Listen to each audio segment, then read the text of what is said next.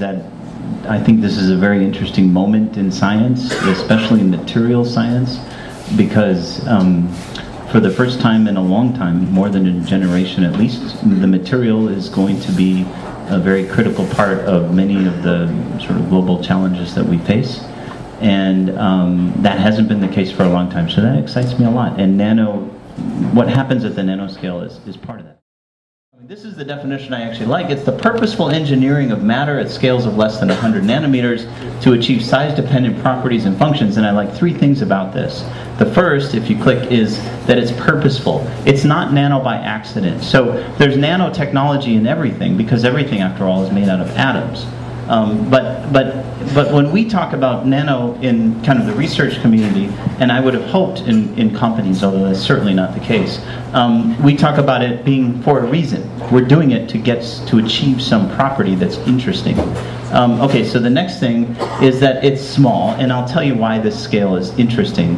And then the final thing is that the properties are size dependent, stuff like that.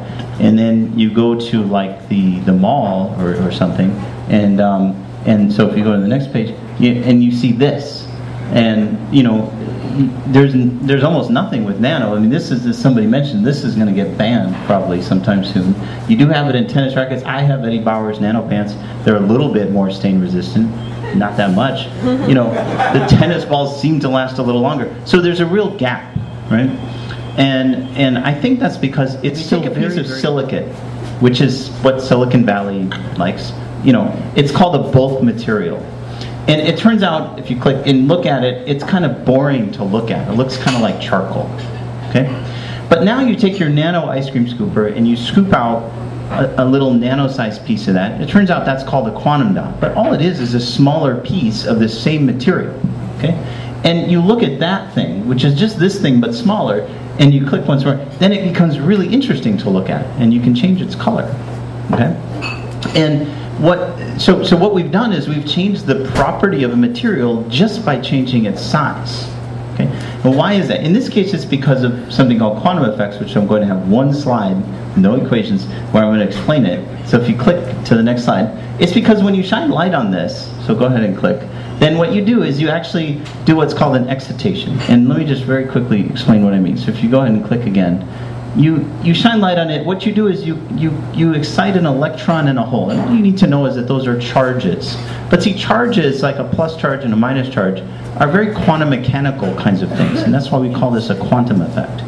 Well, that's fine. And these things, it turns out, when they're excited, like to stay a certain distance apart from one another before they recombine. Okay, so that's okay, who cares? Except that now when we go to our quantum dot and you do the same thing, these very quantum mechanical things, if you click again, are trying to be far apart, but they can't. They're literally just run out of real estate because the thing is too small.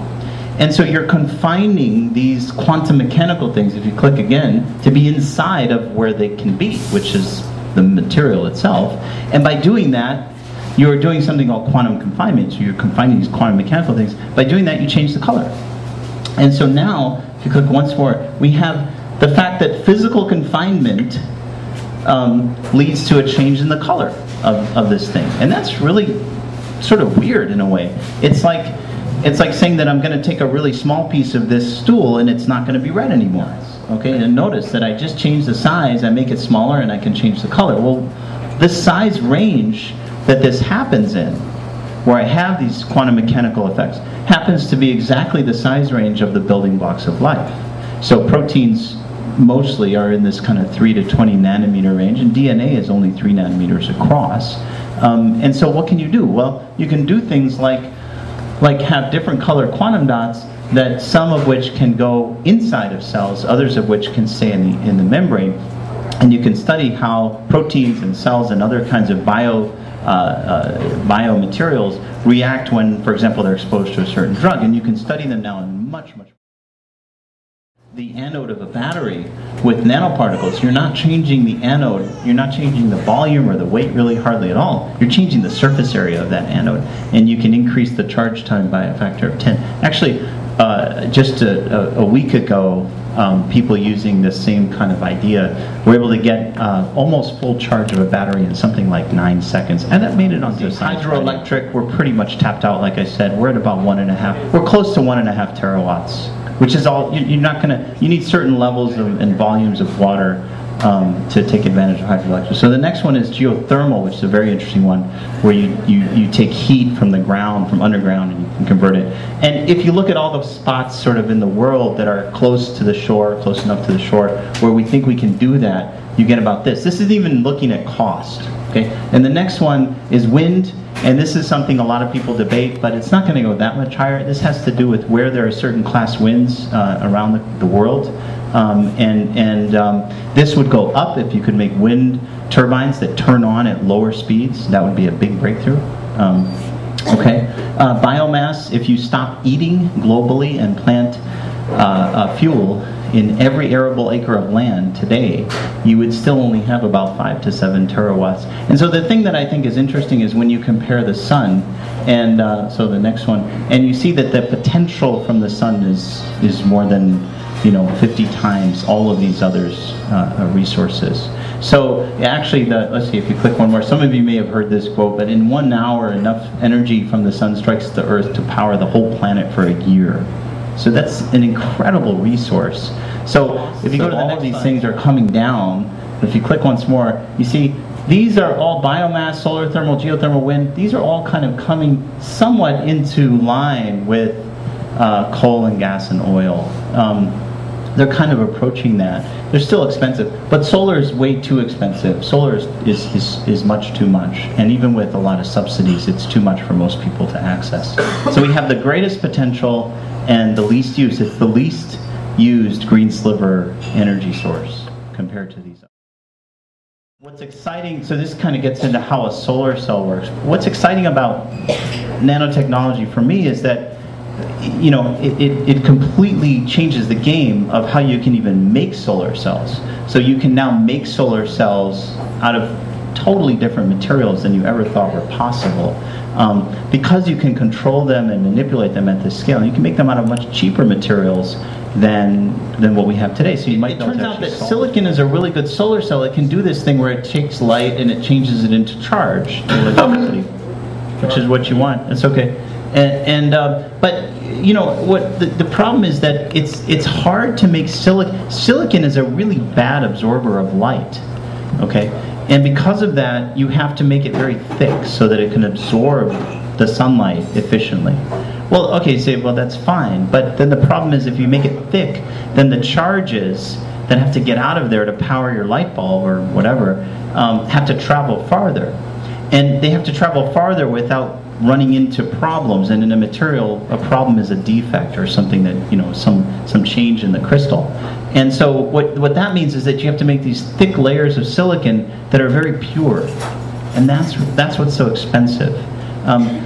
So once you understand that, then you start. If you go to the next slide, then you start to say, well, hang on, we have these materials where we completely tune their optical properties and how they absorb light. Maybe those could be used in some of these key steps in making a solar cell.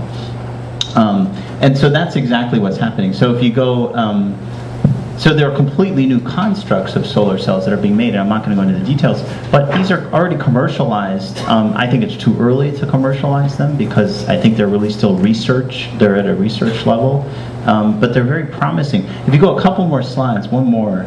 This is a very busy chart, but if you work on solar cells and you think you have something new, this is what you pull out in a dark alley with your competitor. And this is something NREL does every year or two. They rate all of the efficiencies of all of the kind of serious solar cells on the market, and you notice that they're all going up, which is great. Versus time. This blue one here is what we buy at Home Depot right now. And I'm sorry, actually it's the white squares. It's the polycrystalline silicon. And you see it's going up, but it's not going up that fast. What I think is really exciting are these red ones, because these are based on nanoscience and nanotechnology. And the fact that what's exciting about them is that they're 10 times cheaper to make. But the problem is they're just not that efficient. This is the efficiency. And unless you're above like 15 or so, you can't put them on your rooftop and power your house.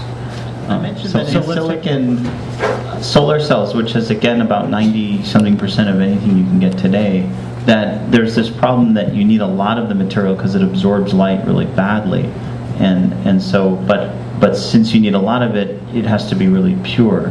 And what you can do with nanomaterials is you can make completely different constructs of solar cells where you have actually two materials in them. One that absorbs the light and the other that carries the electrons out.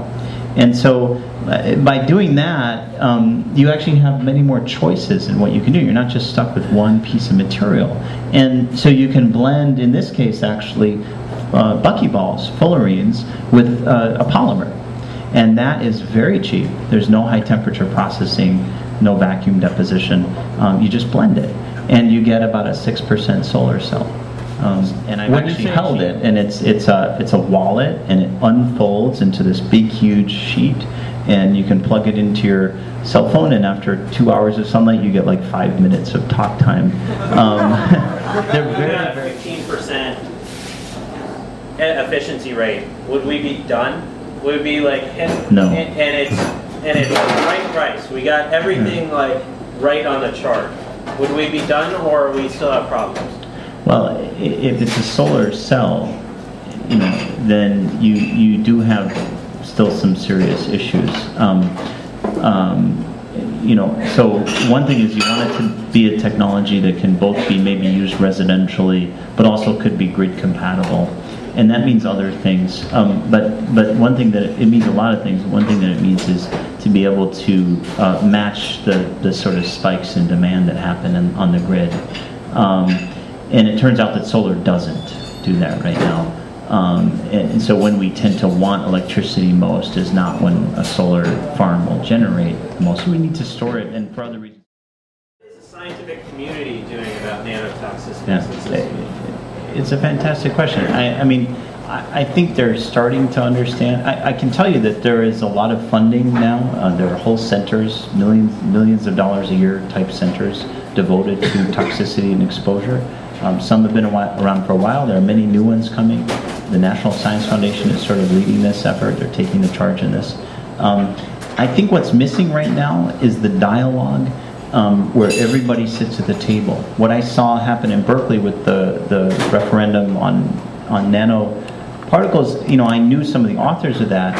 I think the problem there, and the reason why the university has refused to even look at it, basically, is that it wasn't really something that was done with everyone at the table. There were no scientists involved in talking about that.